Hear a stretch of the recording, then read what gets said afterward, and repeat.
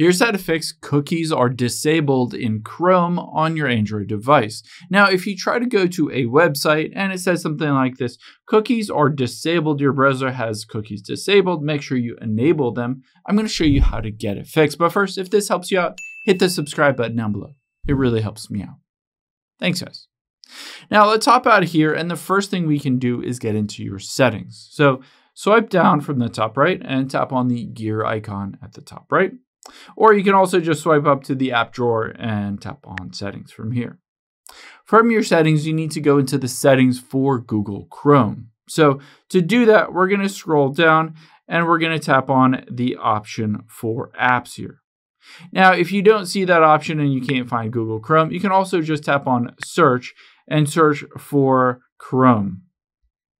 And then under apps, let's scroll down because we want to find under apps. Tap on Chrome App Info. Now, from here, all we need to do is scroll down until we get to the option for storage and tap on that.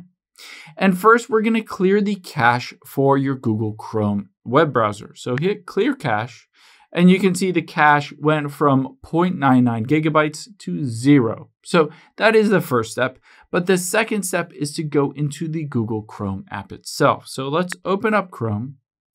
And from here, we need to get into the settings of your Chrome app. So tap on the three dots at the very top right.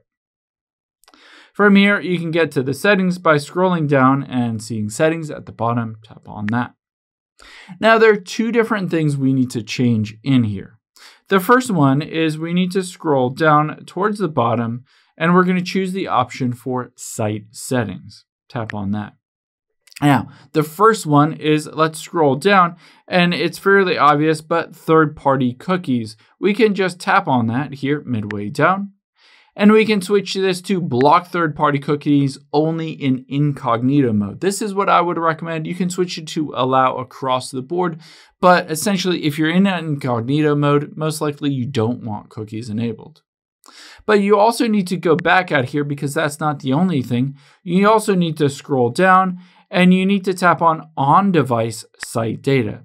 If this is turned off, essentially, if you switch this off, it will prevent any device site data from being downloaded on your phone, a lot of times messing up certain websites and they won't work properly.